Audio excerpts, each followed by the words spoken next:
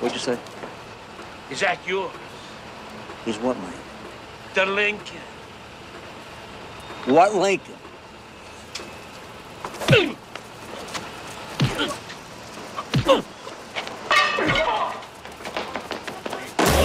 Hey guys, welcome back to The Poor Investor. I have been giving away XCH and I'm still going to be giving it away because everyone has been reaching out to me on Discord and I just have been handing out all my XCH. Now, I'm not saying all of it, I still have some. Today I have a couple announcements. It was a post on Reddit and it was about GPUs. Coincidentally, today was the release of Madmax GPU plotter, the Gigahorse. And I'm going to go through all of that right now. So stay with me. But before we begin, like we always do, price of XCH has been dropping $41.62, down 1.77%. Another interesting topic to discuss, the node count. Since my last video till now, over 2,000 nodes has dropped off the network. Not sure what the cause is. Maybe people just getting turned off, not doing it, not interested. Whatever the case, the nodes have been dropping. The net space has stayed the same, equally since my last video, which has been a couple of days already. So it hasn't been that long. But for me to see from 127,000 plus to 125, that's a significant change. And of course, FYI, I am still on 1.60, which is right here, if you guys can see that. Majority of the people who are following the directions and being little good boys and girls are at 1.62. I haven't had any problems so far, so I'm just gonna leave it at where it is. Now, here's the thing. I want to show you guys a quick picture that I had to screenshot because for some reason on Reddit, I cannot find it under the Chia community anymore on Reddit. It's just gone. I've been looking. So what I'm gonna do, and of course, 59 minutes ago, right here, if you guys can read this, Gigahorse Chia plotter, farmer released. All right, so Madmax has released his version of compressed plots, or your ability to compress plots and to farm with GPUs. But let me bring this over because I really wanted to bring this to your attention. And as I was setting up, that particular post came in about the whole Gigahorse coming in. All right, so let's go through this. And I tried to look for this post. I just don't see it anymore. Maybe I'm not looking correctly or I didn't look by the username, but I said, you know what? I don't need to look for it. I have the screenshot of it and I'll just utilize that. Clarify, plotting MMX using Madmax plotter. So he's utilizing the MMX coin with GPUs. Now it's relatable. Don't turn away, don't shut off the video because he's using the MMX GPU plotter. In today's fail, I took my 3060 graphic card, and 3060 is not really high demanding in far as, you know, power usage compared to the newer cards, 3070, 80s, 90s, 40, 80s, 90s, and so on and so forth. 3060 is very modest because I actually run a 3060 myself and I'm only using like a 600 watt power supply, and it barely even like scratches the surface on utilizing the entire thing, or even close to 80 or 90% of it. But there's a couple of tidbits I want to bring at attention. He got it in an old server. I had about 136 gigs of RAM to try GPU mining, got the caught up and adjusting settings on BIOS, disabling NUMA, setting PMP, reboot, sparks flew, and the wonderful smell of burnt silicone rose. I should mention the only way I had to get the right power was to move the fans to a 4-pin auxiliary port. That's all they needed, and enlist the 8-pin power port from the server board. Not sure, maybe the 8-pin wasn't static power. Long story short, the board saved the GPU and itself, but I gave up on that. The limited small run before fails that I was able to do were impressive. Table 1 in 3 seconds, table 2 in 24. Compression ratio set at 7, running on DDR3-1866 and a pair of 12-core 2695s. Have ordered my 128 gigs of 3600 to drop on the 7900X.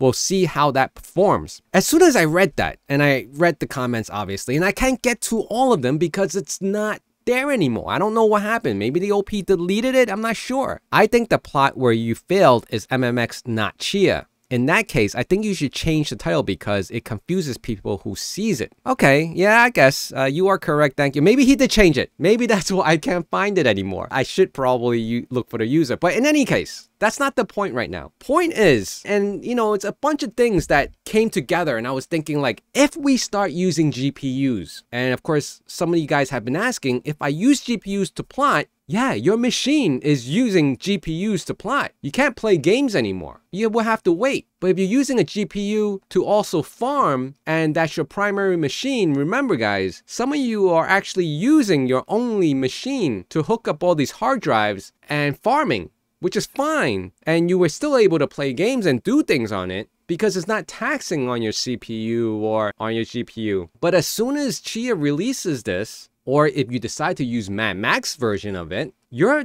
GPU is constantly going to be used. Now, you become a GPU miner, practically. But one thing that I want to point out is that there's going to be a situation where people are going to start using these, right? This is where the failures come in. People who have never done any GPU mining before are going to be like, well, my power supply doesn't have enough PCIe connections, or they're going to try to do something and then they're going to start utilizing these things. These SATA connections to PCIe connectors, which even miners have done in the past. And they've learned their lesson because the power that goes through these things, they can't handle the load. But I don't know what compression levels and what load is going to do. So look at this. Today, it was officially released, the Gigahorse. And I think we need to read this one first. So this one makes more sense. And then we'll look at the second link because it was 2 links that was provided on the Reddit about the whole Gigahorse being released today. This release provides Chia blockchain binaries to farm compressed plots created with the new plotter provided in this repository. The compressed plot harvester and farmer are not compatible with the official Chia node.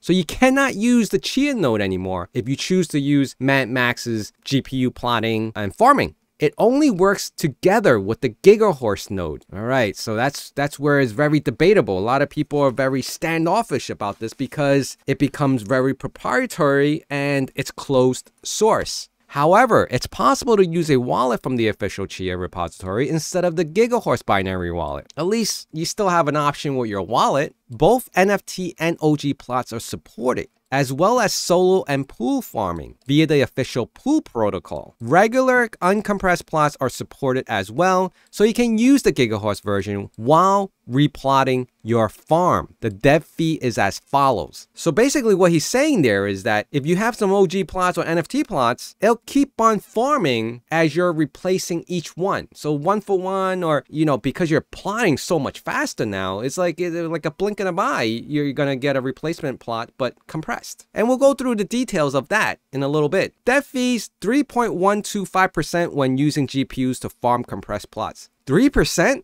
was really good rates when the real estate market was booming 2 years ago. I locked in my mortgage at like 3%. 3% dev fees. I'm not sure how all that plays out and how much you actually will be making from this. It really depends on how many people jump on this thing. 1.562% when using CPUs to farm compressed plots. But if you went this route, let's just say you went this route, why even bother using the Gigahorse, right? Just stay with the Chia official release and you're using CPUs anyway and you're not being, there's no dev fee. 0% for regular uncompressed plots. I guess I would need to dig a little deeper. I'm not understanding how all that plays in right now, but you know, we'll come back to that. So here's the second link. This is where you download everything and get everything set up and running. Gigahorse compressed plots. They got the compression levels, which 7 and 8 is usually the highlighted one because that's usually the sweet spot between, you know, being efficient, right? They didn't mention what GPUs are here, but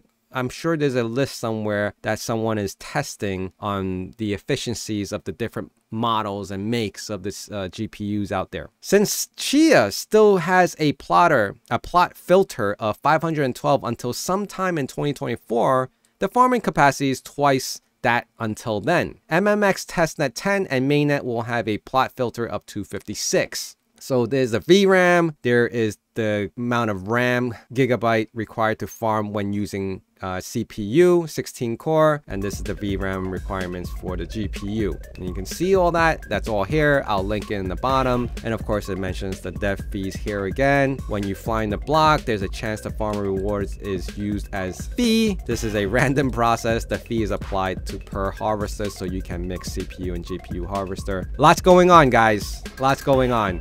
But this wasn't the main topic, but because it's relatable, because it's going to happen soon, it almost sounds like, because Madmax has his version out. And how many people are going to jump on that and start testing that? Or how many people here are actually going to be waiting for the official Chia release of their GPU plotter and farmer? So get this, guys.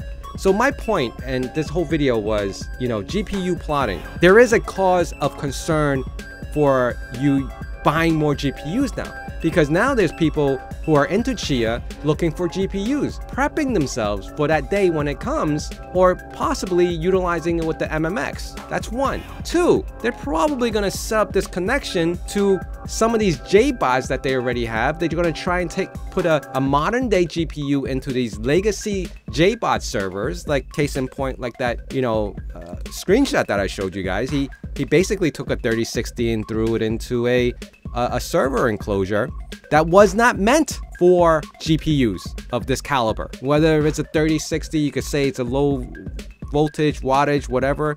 For this server, he had to kind of rig it in order to get it to work properly. I'm just curious to know how many of you guys are looking for GPUs now ever since this news has been released, right? Because now you're becoming that herd of miners that are looking for GPUs. Unlike, you know, maybe Ethereum miners or, you know, Flux or anything else that's going on right now, maybe you're just buying one or two. You need one for the plotter and you need one for the farmer, because if you're farming with it, you can't plot with it. At least that's from my understanding.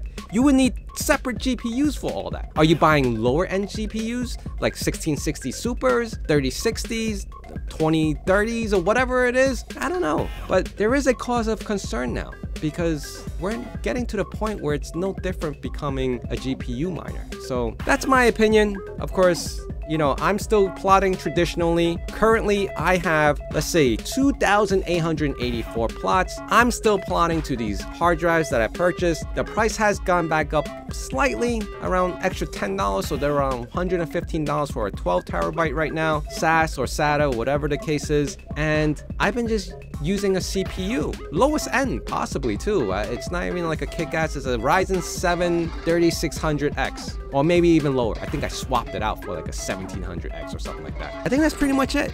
I think I covered everything for today. And of course, I will be bringing you more information on this because I just find it so intriguing. Maybe the guy changed the title and that's why I couldn't find it, but I was glad that I screenshot it. I want to thank you guys for always being here. Please remember to hit that like, comment, subscribe. I want to thank you guys, and I'll see you guys again soon. Bye.